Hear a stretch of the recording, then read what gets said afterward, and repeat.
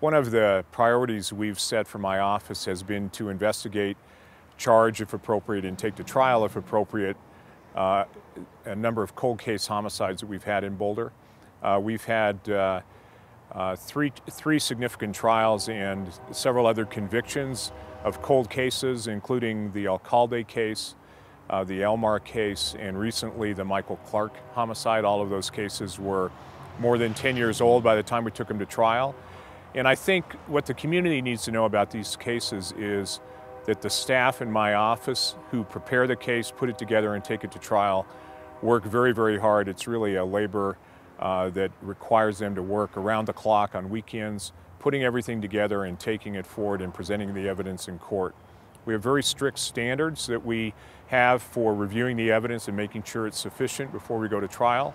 And ultimately, we want to make sure we take as many of these cases as we can to a jury and let a jury ultimately make the decision about guilt or innocence. You know, there's a lot of different challenges with cold case prosecution. Just the fact that the case is old it creates a certain number of issues. You got to track down witnesses on the Clark case. We had a number of witnesses we had to find, locate, interview, re-interview, and then bring in to testify.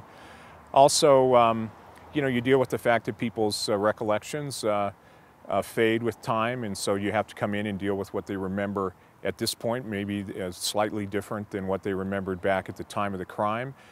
One of the good things about taking your time and putting together a homicide case is that forensic science is always improving, and increased capacity to do DNA testing and other things that can be helpful can help make a case stronger. Certainly some of that was a factor in the Clark case. But the bottom line is, I understand these cases are important to the community. We want to make resolving them a priority, and I've got a great staff that does a great job of putting the cases together and taking them to trial.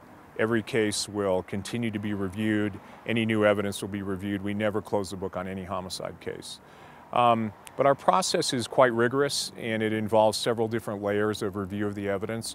Ultimately, I'm the one that makes the decision about whether the evidence is sufficient to file the charge and take it forward. But before it gets to me, it goes through a number of levels of investigators, other deputy district attorneys, usually the police are involved, and then chief deputies and my assistant, Ryan Brackley. So we try to make sure that there's been rigorous review of the case before we take it to court.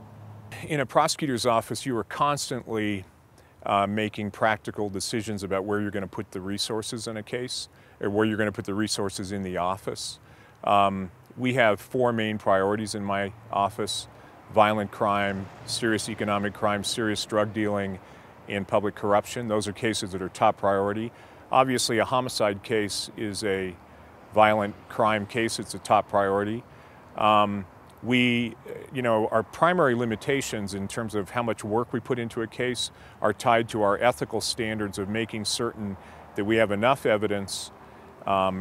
We will never file a case unless the evidence is sufficient to meet our ethical standard that we have a reasonable likelihood of conviction unanimously by a jury of 12.